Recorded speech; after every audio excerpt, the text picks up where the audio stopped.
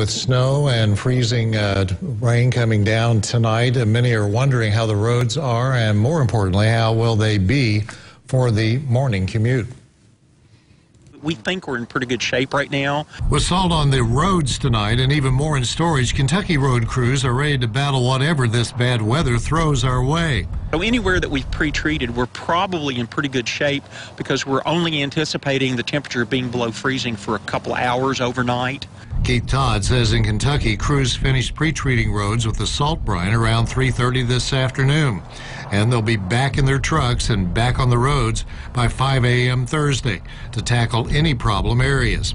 But with pavement temperatures hovering around 35 degrees today, he doesn't expect too many problems unless drivers get overconfident behind the wheel.